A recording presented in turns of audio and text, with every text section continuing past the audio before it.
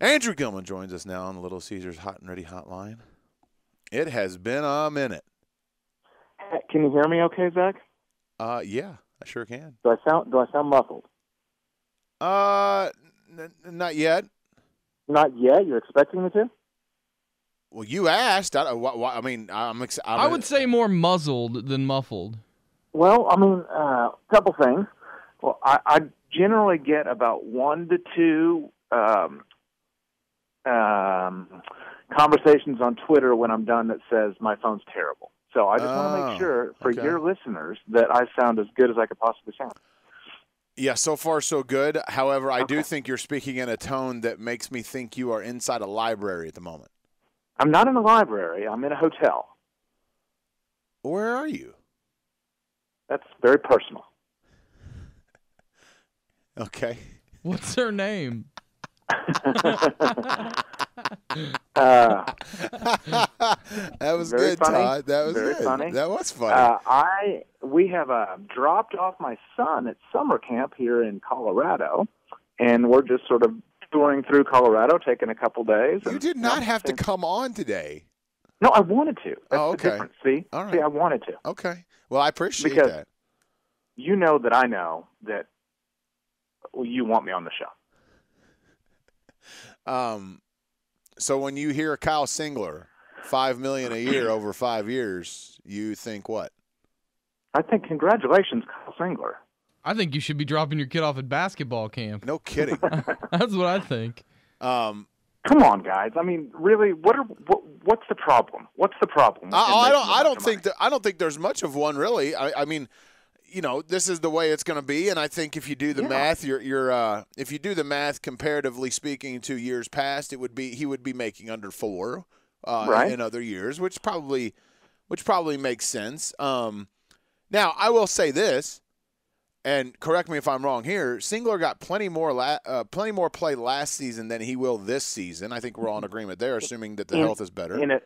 In a perfect world, you don't want Kyle Singler playing as many minutes last year or starting. Actually, just starting. Let's just say that. So the money per year, the money per year is not anything that I have any qualms with. The amount of years. Yeah, that's a good point. That to me is like, wait a minute. I mean, you're locked in on a guy who had as much playing time as he'll ever get in a Thunder uniform this past year, and he was getting 6 points a game.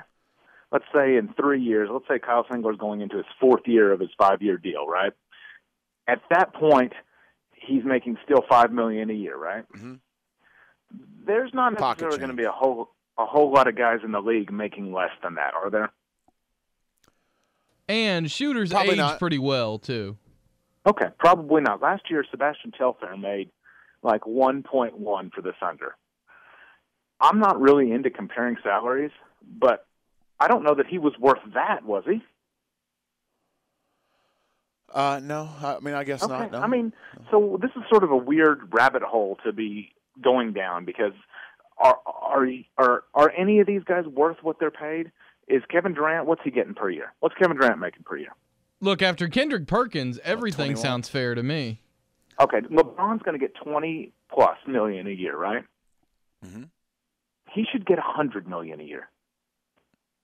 He's worth $100 million. Well, we were just talking. Todd and I were just talking about that before we got you on the phone. Would you be more acceptable of an NBA world we lived in which there was no player max? There was still a salary cap, but there was no player max. I remember talking about this. You know, like the Premier League, Andrew. Did you talk about this with us? I'm sorry. This is one of your go-to arguments. This is like Pete Rose, in the Hall of Fame or out? Go. Yeah, I guess it's kind of is. Yeah. I'm a free market guy, man. I love the free market. It's great. Okay. Well, that's super. So you want the NFL, you want everything to be like Major League Baseball and European soccer. I don't mind the salary cap, but a player, a ceiling on what a player can make. Yeah, it's a little bit unfair, I guess would be the term, because there's certainly no cap on what you make, right? Absolutely not. Right. So get better if you want more money. Zach, right. get better. That's right. Or go back north. They had to up their cap here at Tyler Media to get me on board. I can tell you that. So LeBron is definitely worth more than whatever anyone wants to pay him. or can pay him. Can pay him. Andrew Gilman with us here on 107.7 The Franchise. Andrew, what do you do with this tweet that comes in from Sean? Andrew in Colorado sounds, I'll do the bunny ear quotes, subdued for a whole other reason besides his phone. Hashtag doobie snacks.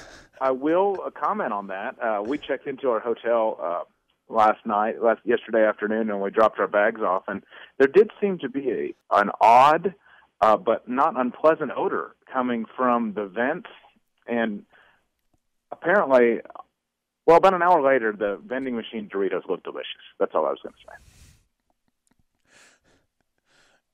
say. Jeez, where are we? There? I'm so glad we got you on. What do you? Let me switch. Anything else on NBA free agency that really makes you seem to me to be like, hey, look, it's a lot of players getting money. What much to do about nothing. Move on. Mostly, I do feel that way. There were some people in our general network that were upset that, say, Anthony Morrow's not making as much as Kyle Singler. But when these guys come up for renewal again, in Anthony Morrow's case, he's going to be making a lot more than Kyle Singler. So I would not worry about that at this point. If you're making that'd be my last point on that. Let me move over to the Big 12. David Boren opened his mouth again since the last time we've had you on as it pertains to Big 12 expansion. What, Todd? What are you laughing at? My use of the verbs there. Anyway, he spoke. How about that? He spoke. Yes. About Big 12 expansion. Is there a method to his public madness over this? Good question. I would say that if this conversation, or if he had said what he did, and of course the ensuing Feinbaum tweet that I'm sure you guys have gone over as well, if that had happened in, I don't know, pick any other month besides July and June, we wouldn't be really discussing it because there'd be more topical news. And because it's July, I think people are sort of worked up about it because why not?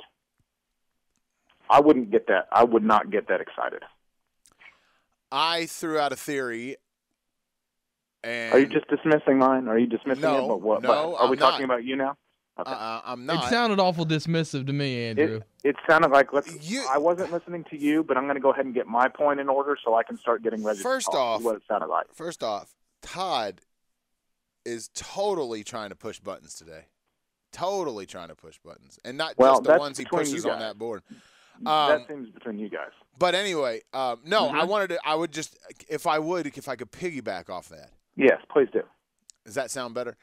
My theory was, and I would like you to shoot it down if inaccurate to you, is that, yes, while it may be the summer months, perhaps it was one last chance to plant a seed that obviously is not going to be planted anytime soon as it pertains to Big 12 expansion. As one last seed out there on his own, hey, I want more teams. That way here in a couple of years when nothing happens, he can say, hey, I told you I wanted more teams. I tried my best. I'm leaving the Big 12. Possible. I think that there's also the common sort of a piece of information, knowledge that David Boren would like to align Oklahoma with academic institutions such as, say, Stanford, Cal, Washington, what other ones are out there, UCLA in the Pac-12, while a lot of folks here would think that it's great to play in the SEC, and it certainly would be from a sports point of view, but I don't think that David Boren thinks that Oklahoma has a lot in common with the academic interests of the schools of the Southeast. I think he would rather be with the schools of the Pac-12. What about Big Ten? Well, yes. Now that's another one because, as you know, Zach, Missouri for years wanted to be in the Big Ten. Mm-hmm. They fancied themselves as a higher-level academic institution, and whether they are or not, I don't know. But they tried for years to be in the Big Ten. I don't know that OU has really made that sort of push, whereas in the past we have seen them show interest in the Pac-12. Go ahead, Todd. What's her name, Andrew? Say it. Don't do that. Don't do that. That's not good radio. It's not good radio. You're better than that, and you knew it going in. Say it. Todd And Andrew is an international superstar. He's well-versed in Italian cuisine, Asian-made vehicles, and European soccer. Excuse me, football. But management frowns upon Todd and Andrew soccer talk. Screw it. Let's sneak in some real quick. Here's 10 seconds of soccer with Todd Lisenbee. And Andrew Starting now. 36 days, 21 hours, 24 minutes until the Premier League starts, but who's counting, Andrew? I'm counting, Todd, and I'm also counting down to the end of July when Tottenham takes on the MLS All-Stars. And that was 10 seconds of soccer. All right, enjoy Colorado. Zach, I will do my best. Thank you for having me on, and I can't wait to talk again soon. Her name was Mary Jane!